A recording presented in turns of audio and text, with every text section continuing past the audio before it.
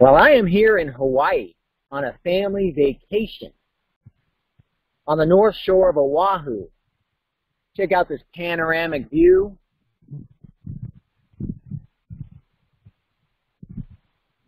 Up near Sunset Beach.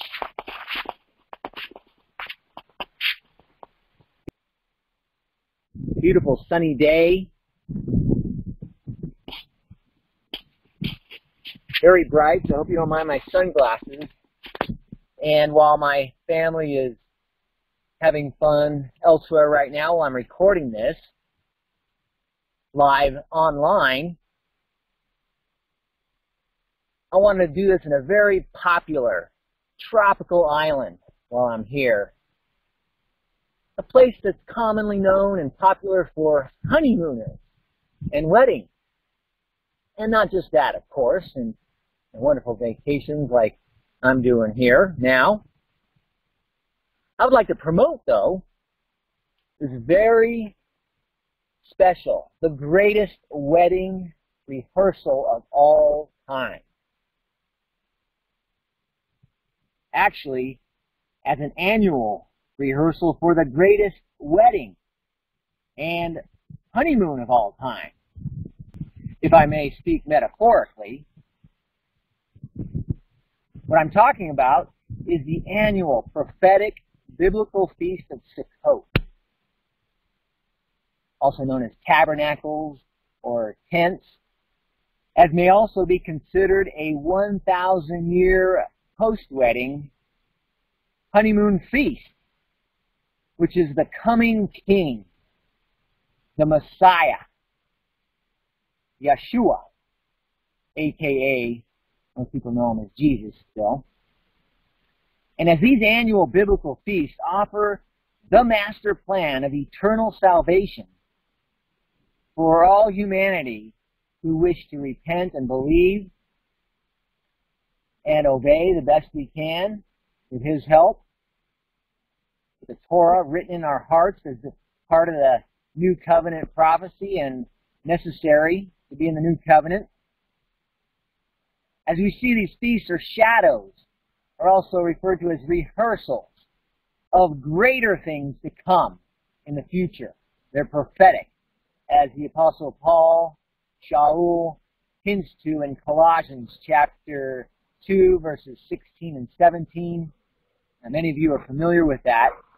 But this prophetic greatest feast wedding takes place sometime after a future Yom Teruah, also known as Rosh Hashanah in Judaism, as they've changed the name a little.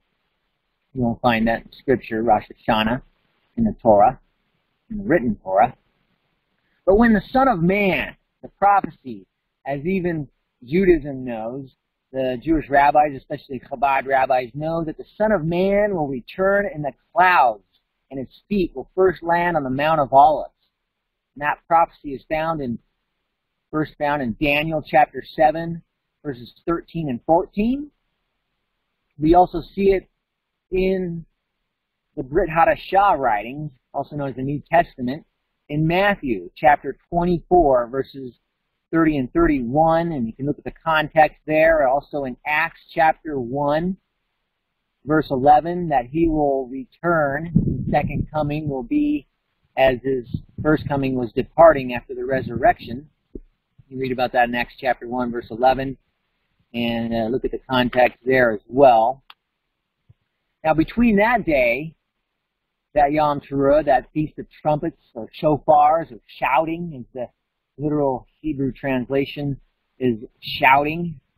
It can also be with shofars, or a great way to shout, make loud noises, and actually penetrate sound waves, subsonic and supersonic, when a good, inspired, righteous person blows one properly with a lot of different notes and so forth. But that's a wonderful feast. But there will be a great wedding, the greatest wedding and honeymoon inauguration of all times following that future Yom Teruah, which connects to the feast, the rest of the fall feast, the Atonement, Yom Kippur, and also the Feast of Sukkot.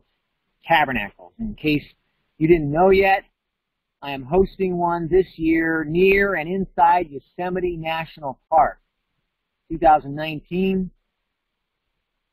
Have you already seen any or all of the video promo sneak previews that I've uploaded onto YouTube? If not, please check them out. If you can't find them, let me know. Contact us at graftin.org. We're anyone peaceful, kind, and zealous for truth. Zealous, which also includes Torah, the written instructions of our Creator. Anyone can register online with graftin.org. You can go to the top left sidebar link as titled Register for 2019 Holy Days. And just fill out the questionnaire, and more information will be sent to you. No cost and no obligation, other than whatever reservations you want to make for the accommodations and the group rates that we can offer. But getting to this relative theme, this year we've decided to encourage a very relevant and a relative theme, because we all want to be relatives. We all want to be mishpachah, as the Hebrew word means family. The one body, and the body of the Messiah, as prophesied. A great wedding in the future with the Messiah.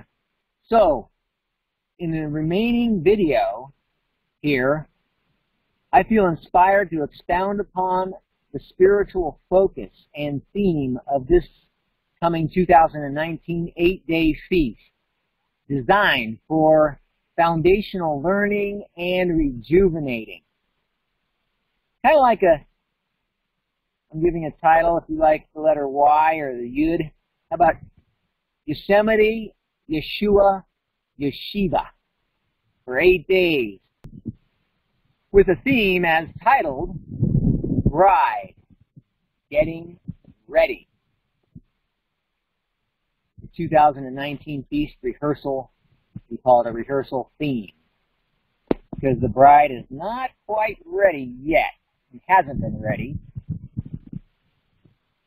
But the groom, the bridegroom, also referred to as a lamb, is ready and patiently waiting. Waiting for what? Well, as we see in Revelation, the book of Revelation in chapter 19, verse 7, let us be glad and rejoice and give him glory, for the marriage of the Lamb has come, and his wife has made herself ready. So this is actually the Apostle Yochanan, John, writing this about 1900 years ago, implying that the bride needs to be ready first, beforehand. To what degree? I don't know. I don't have that revelation yet, but he knows. But obviously we can look over the last 1900 years and see that the body has not been close enough to being ready. A lot of problems, a lot of trials, a lot of divisions, a lot of messianic movements and doctrines that are still of men and not of the Most High. Now, if we jump down to verse 8 of Revelation 19, the very next verse, it says, and to hear it was granted to be arrayed in fine linen, referring to the bride, clean and bright. For the fine linen is the righteous acts. Notice that, acts or works, not just faith alone. Faith is important. You can't please him without faith, but faith alone without acts and works and obedience, as James chapter 2 makes it even more clear, is not worth a whole lot to our Creator. But these are the righteous acts of the saints. Well, who are the saints? Well, the Catholics might claim who they know who the saints are, and others might claim, but let's look at Scripture. According to the same author here of the book of Revelation, chapter 14, says, here is the patience of the saints. Okay, here's the saints. Here's their patience. Here are those who keep the commandments of Elohim. Or if you prefer that holy Hebrew name, the Yud He Vav He. How about if I say Yah? We say Hallelujah in just about every religion of Christianity and Judaism, at least. Doesn't have a problem with saying Yah. And the faith of Yeshua. The King James and most English translations say Jesus. That's the more common name. And I have an etymology teaching on YouTube, the etymology of Jesus, for anyone who's interested in how it's gone from Greek to Latin to Old English to modern English. It becomes what it is today. And many are wanting to restore the old school, the first century faith, including the names as well, which is wonderful. But nevertheless, let's jump over to Matthew chapter 22. Picking up in verse 8, it says, Then he said to his servants, this is our Messiah, Yeshua, giving a parable. He says, The wedding is ready, but those who were invited were not worthy. And notice I put in there, not ready. It's very synonymous. If you're not worthy, then you're not ready. Very synonymous. Jumping down to verse 9. Therefore, go into the highways. And I add the byways here. And as many as you can find, invite to the wedding. And that's what these feasts are about, like rehearsals. Especially these fall feasts, with the second coming of the Messiah, and that wedding takes place. Verse 10, So those servants went out into the highways and gathered together all whom they found, both bad and good. Oh, okay, some bad ones too. And the wedding hall was filled with guests. Verse 11, But when the king came in to see the guests, he saw a man there who did not have a wedding garment. Obviously, he wasn't ready, wasn't dressed ready for the wedding. Verse 12, So he said to him, Friend, how did you come in here without a wedding garment? And he was speechless. Now, of course, we do not want to be speechless, followed by weeping and gnashing of teeth. You can read about in verse 13 and onward. Don't want to get too negative here, but this is for those who are going to keep the feast, especially with us in Yosemite this year, to emphasize the importance of the theme and how it's also a very broad topic to cover a lot of issues, anything that's going to help us become more ready according to Scripture. But jumping over to Matthew chapter 25, it says, in picking up in verse 6, it says, And at midnight a cry was heard, Behold, the bridegroom is coming. Go out and meet him. Verse 7, Then all those virgins arose and trimmed their lamps. And, in the context, this is the 10 virgins, 5 wise ones, 5 foolish ones. In verse 8 it says, The foolish said to the wise, Give us some of your oil, for our lamp is going out. But the wise answered and said, No, lest there should not be enough for us and you, but go rather to those who sell and buy for yourselves. Now notice there's a need to obtain our own oil. We have to go to those who do. And who is the who that we need to go to that is selling the oil? Of course, not humanity here. This is where we have to build our own relationship with our Maker. As the Apostle Paul, wrote in Philippians chapter 2, verse 12, he says, Work out your own salvation with fear and trembling. And you can't pay and go and work out anybody else's, but you can do your own. You got to do it for yourself. and help others the best you can. We can all influence and help others. Yes, that's laying down our lives for others. We need to be servants in doing that. But when it comes down to it, at the end of the day, we have to give an account for ourselves and not blame others.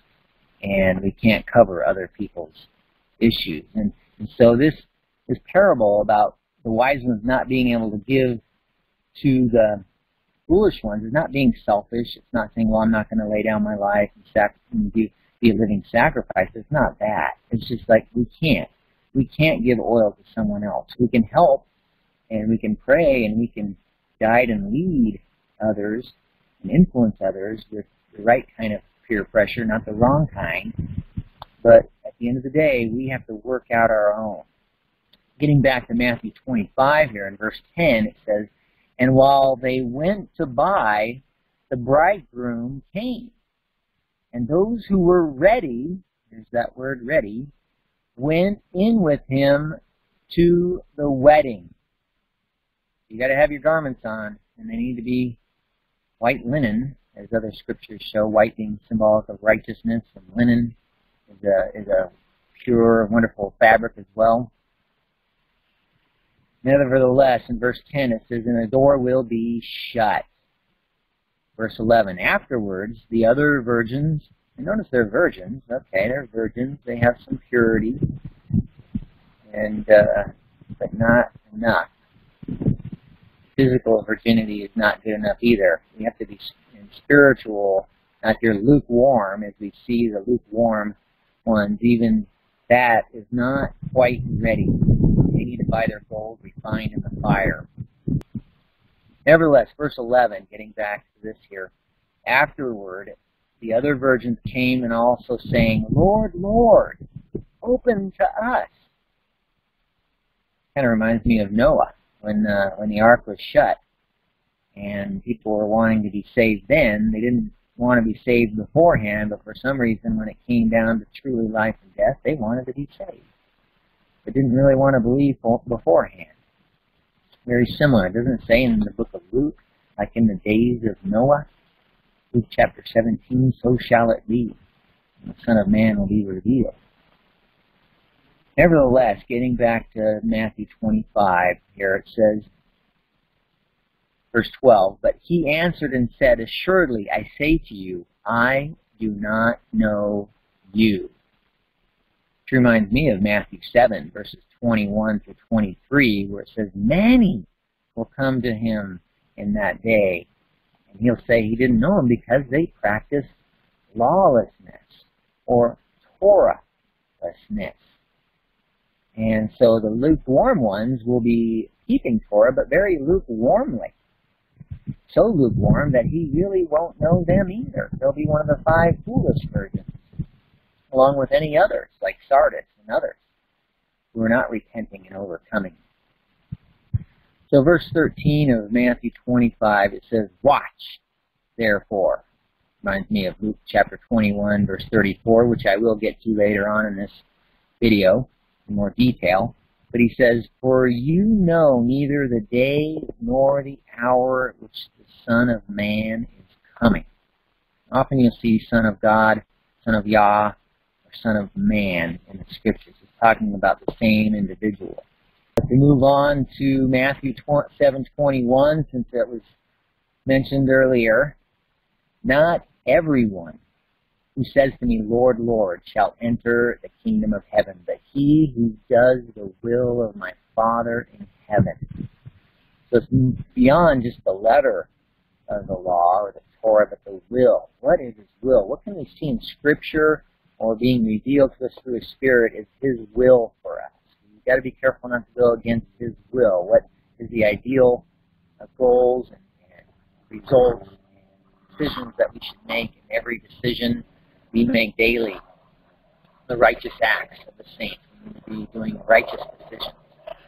Verse 22 of Matthew 7 here says, "Many will say to me in that day, 'Lord, Lord,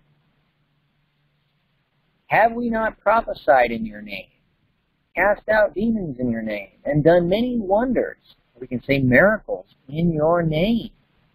Oh yeah, they're doing wonderful things in the name in His name or in anything that represents Him, regardless of terminology. It says in verse 23, "Then I will declare to them, I never knew you. Depart from me, you who practice lawlessness." There's that word. It can also be translated, I translate as Torah-lessness. Law, nomos, is the Greek word. Without it, to one degree or another. They're representing Him and they're doing great miracles, even in His name, but they're not keeping His Torah as they should.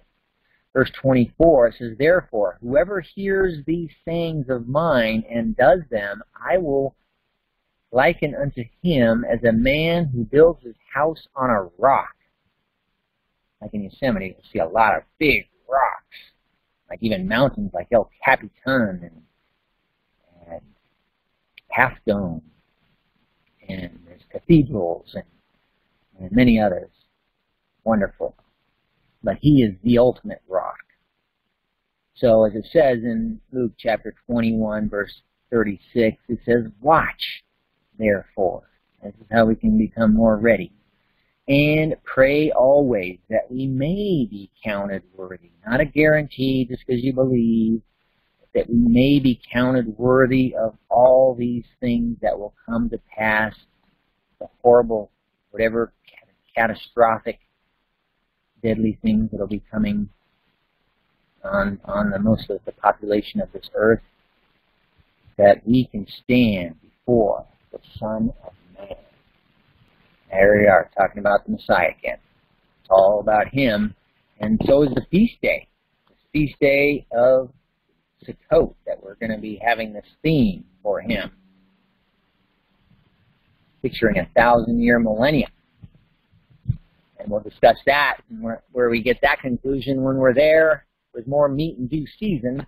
But as the Apostle Yochanan, or John, also writes about knowing Him, if you want to know Him, a lot of people claim they know Jesus. I got a relationship with Jesus. I don't have to keep that law. I don't have to keep any commandments. So if the law is supposed to be written in our hearts, how does that mean we don't have to keep them? Apply that to any of the 10 Commandments. You know, 9 of them are obvious. One of them, people just say it's Jewish, but it's not. Look at the Scriptures. It's His. Leviticus 23 says all these feasts, these are His feasts. He says, I'm quoting Him now, these are my feasts. His. I'm speaking for Him here. To glorify Him and His feast days. Doesn't it also say in Matthew 24:20, it says, "Pray that your flight be not on a Sabbath day." That's a command there, that we should be trying to keep the Sabbath the best we can.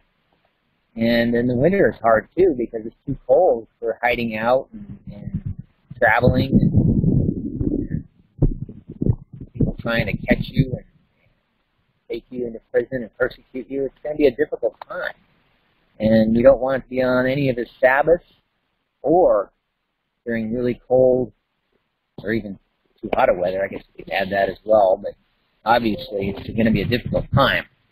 Nevertheless, here in 1 John chapter 2, verses 3 through 7, if you want to know Him, he says, "And by this we know that we know Him, if we keep His commandments. He who says, I know Him, and does not keep His commandments is a liar, and the truth is not in him." Now some will say, well, yeah, I'll keep Jesus' commandments, but I don't need those older ones. Well, is Jesus a different God? Is he somebody else? Does He not represent the Father? Is He different than the Father in any way? Christians look at the Scripture as if Jesus is somebody else, a different God or a different being that doesn't represent the Father. They're both commandments. This is talking about the whole Word of God. Of course, the Word of Yah we see in the New Testament and the Old Testament, as most people refer to it. I like to refer to it as the Tanakh and the Brit Hadashah. It's one holy book, one holy Bible. And getting back to 1 John 2 here, and picking up in verse 5, we just read 3 and 4. It says, "But whoever keeps his word, truly the love of Yah is perfected in him. By this we know we are in him." This is how we know. Verse 6, "He who says he abides in him ought to himself or herself also to walk just as he walked." And I'll be doing a teaching on walking with Yah.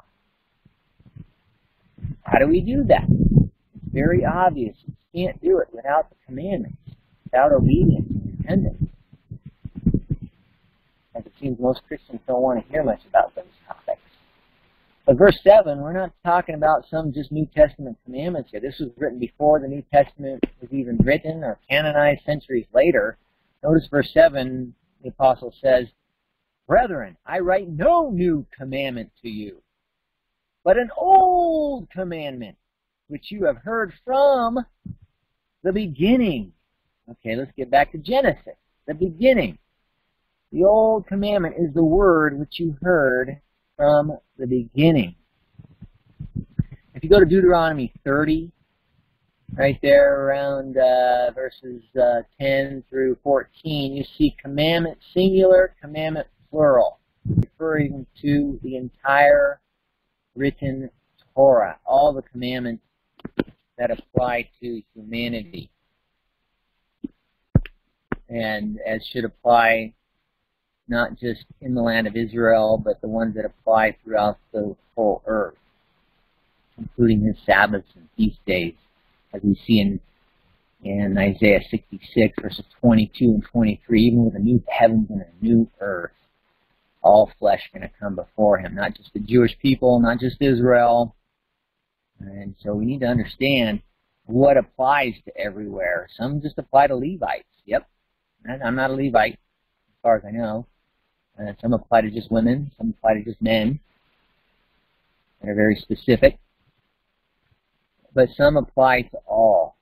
And it takes a little bit of logic and revelation to figure that out. And it's a walk that we're all walking to become more ready. It's not easy in the sense that mankind likes to complicate everything. And people don't want to obey the Most High in every way that we should. So we like to cherry pick what we want to call moral or not, and so forth. But it's all about loving him, loving the Most High. And so we need to realize for about 2,000 years now, actually, the bride has not been getting ready enough. Hasn't been ready enough. Still not ready yet. Perhaps we still have a long way to go. I hope to have more time to improve. There's a lot of need for improvement in this state, in this walk, in this movement, as many refer to as Hebrew roots, some refer to Messianic, and there's a lot of different titles in the last 2,000 years of history of leaders and movements that have been restoring the 10 Commandments, all 10, plus the feast days and whatever else, the clean and unclean food and meat laws that are in Leviticus, that the New Testament doesn't water down or do away with at all. It's simply misunderstandings. And so as the bride gets ready, we need to understand our own scriptures more accurately, the parables that are not to be taken hyper-literally, the metaphors, the allegories. There's hidden meanings in the scriptures. As we see in Proverbs 25, verse 2, it is to his glory, to our Creator's glory, to hide matters. That Hebrew word for matters is devar. It's like devarim, which is the book of Deuteronomy, the book of words. It can be translated in a number of different ways, but he likes to hide truth in words. So there's homonyms and homographs, heteronyms. I've talked about those in every language, which is why it's difficult to interpret the scriptures accurately in perfect unity unless we really want perfect unity and to overcome our prejudice and to keep whatever commandments he wants us to keep, it gets simplified as we can unify the interpretations to not create contradictions in the scriptures. And so that's why I have a YouTube video teaching titled Multiple Choice Interpretations, which reveals a lot of that in detail. There are still too many doctrines and commandments of men, of humans. I mean, and understand in ancient Greek and in Hebrew is a masculine, feminine language, like a lot of the Romance languages, that a lot of times when it says sons or men, it's including women, as you do in a masculine, feminine language. English is more of a unisex language and unified terms, but we'll explain that more in detail for anyone who has questions or interests, either at the feast or before or after or in video teachings. We want to get the whole counsel of Yah out there, all the truth, as we learn and as we grow. As baby steps, we're learning and growing. I'm not saying I'm perfect. I'm not saying I have it all right, but I'm learning and growing as I go, and I just love to share as I do. As the bride's getting ready, we should still have time to invite others and get ready. Let's get more ready than we were last year and in previous years. Let's learn and grow like we need a yeshiva of learning and growing, getting better each year. As the wedding rehearsals, we have these rehearsals every year, working on improving our walk and our steps in unity with Him. Often in a lot of weddings, you got to get your steps right. You got to practice those steps. If there's a certain way to go up the aisle, this way, every wedding's different, and some are more laid back and easygoing. Others are more formal and strict. But whatever He wants us to get in alignment with, that's what we need to focus on Scripture, not just doctrines of men, tachanot or ma'asim of men, doctrines and traditions of men, but really what does the Word say? How are we to apply it to our lives? This is some areas we can learn and grow as time allows, become more accurate, to hopefully improve each year in unity as one body, to boost and to beat to the beat of His drum. If I may use that idiom. There's also idioms in Scripture. To the beat of His drum, not our drum. And to learn and grow together. Yes, it is quite a broad feast theme. And I like it that way, so we're not restricted to anything too narrow. But we will not run out of relevant topics and things to talk about or to learn. To continually, spiritually mature and walk more accurately and faithfully with our Maker and with each other. With Him and each other as one body, as one bride, with daily interactive teachings, with questions and answer, Q&A, fervent praying together or on your own out in nature or by yourself, praising and worshiping together, fellowshipping together, as well as plenty of rejoicing out in some of the most majestic locations of the Most High's creation. Not divisively debating, please don't get me wrong. I'm not trying to recruit debaters and people that like to get hot, and heated, and divisive and hold grudges against one another for having any disagreements, but with maximum shalom and agape to pursue this goal. As iron sharpening iron, love and respect one another. That's what I want to promote here. And with like a yeshiva and learning as we get into different topics that are relative to getting ready for that wedding, for everyone peaceful and respectful, along with iron sharpening iron, as it says in Proverbs chapter 27:17. Iron sharpens iron, and so do a friend sharpen the countenance of his friend. And we're to be friends and family. And yes, when iron sharpening iron, sometimes sparks do fly. Yeah, there'll be some sparks flying here and there. We don't have to agree on everything.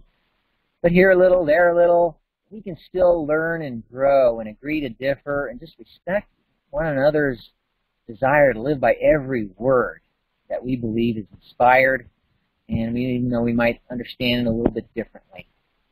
To always remember 1 Corinthians 13. What's that, right? The love chapter. Everyone knows it as the love chapter because it says that you can have all knowledge. You can know all doctrines and know all mysteries and prophecies, but if you don't have love for one another, it's not worth anything to Him. And so we don't want just knowledge and head knowledge to be a higher priority, but we don't want to ditch it either and downplay it. We want to just learn and grow and try to learn from one another, but in love. We say agape is the Greek word, which is more than just brotherly love. It's more than just that romantic eros Greek type of love. Agape is the love that our Creator has with humans and humans back to Him, and it applies equally to humans laterally around each other. So it goes up and down to Him and us, and also around us wherever we look. To never exclude His love, which always includes His commandments.